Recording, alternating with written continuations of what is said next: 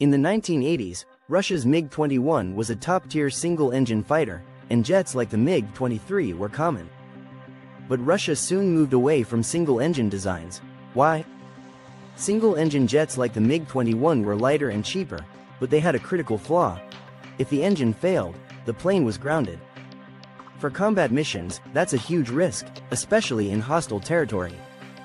Enter twin-engine fighters. Russia's Su-27 and later the Su-30 flanker provided a key advantage: redundancy.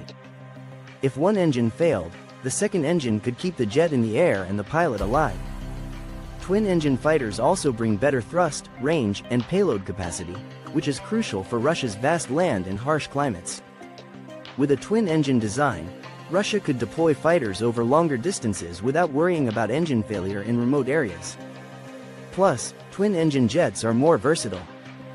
They can carry more weapons, provide better stability, and handle heavier combat loads. This made them perfect for advanced air defense and multi-role operations, especially with jets like the Su-35 and the newer Su-57. The last single-engine fighters in Russia's fleet were phased out quickly in the 1990s and early 2000s, replaced by multi-role, twin-engine models that could handle more demanding missions.